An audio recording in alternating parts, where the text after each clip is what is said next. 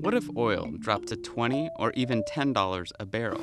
That's probably not going to happen, but it could if oil companies run out of places to store their oil.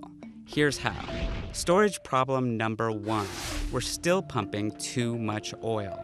Even after prices crashed by more than 50%, America's oil boom continues to flood the market. Most of that oil is transported to storage sites where it's held in tanks until it's sold. But investors are betting that prices are bound to go back up again, and that's creating storage problem number two. Investors are hoarding oil. If you think the price of oil is going to be higher in the future, it pays to store now and sell later. That's exactly what investors are doing. Oil storage is at its highest level ever. And that leads us to problem number three. It's maintenance season. Every year, refineries schedule repairs for spring.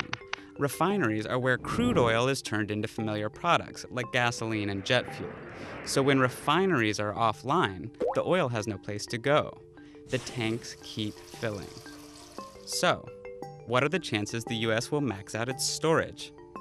Bloomberg Intelligence crunched the numbers from the past 10 years. If 2015 follows a normal pattern of planned maintenance, the two biggest US storage hubs would use up no more than 86% of their capacity. No problem.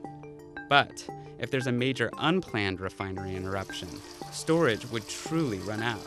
That's a crisis. If it happens, prices would drop rapidly, possibly to $20 a barrel or lower.